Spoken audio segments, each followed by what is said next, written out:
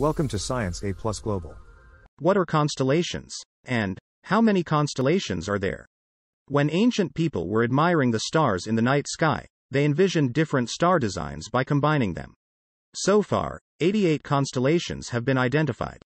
Henry Norris Russell published a list of 88 constellations and some essential abbreviations for them in 1922. 36 of the 88 are located mostly in the northern sky, while the remaining 52 are located primarily in the southern sky. When watching the stars in the night sky, it is critical to distinguish the directions. However, the distance between each star and the Earth varies substantially. One of these two is known as Alpha Centauri, and it is located quite far away from the Southern Cross. The zodiac constellations provide a two-dimensional map of the sky that is extremely useful for navigation.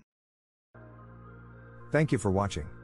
Visit www.scienceaplus.com for more science-related content.